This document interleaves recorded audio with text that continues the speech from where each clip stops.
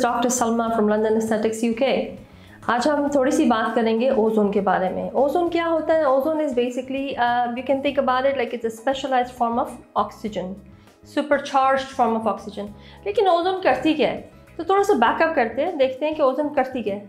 आपको पता है हमारी बॉडी के अंदर तकरीबन 40 ट्रिलियन सेल्स होंगे। 40 trillion cells, that's a lot. आप काउंट कर सकते हैं 40 ट्रिलियन होंगे कितने।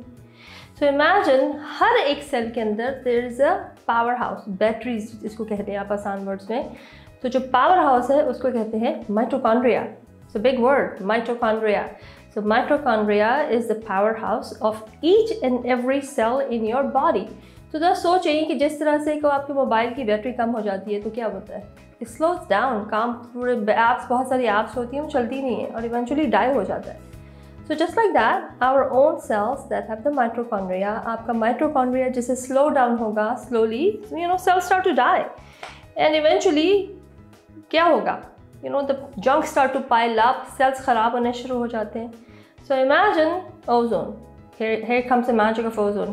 Each and every cell in your 40 trillion cells of the body gets charged up. Mitochondria जो है वो ओजोन थेरेपी के साथ चार्ज अप होगा। Imagine a small battery getting charged up in each and every cell. जैसे ही आपका sales charge होगा सारी ऐप्स चलनी शुरू हो जाएंगी। What does that mean? सारे जो है जंक जो बॉडी का है वो स्लोली क्लीन अप होना शुरू हो जाएगा। And that's what we see in the 10-pass ozone therapy.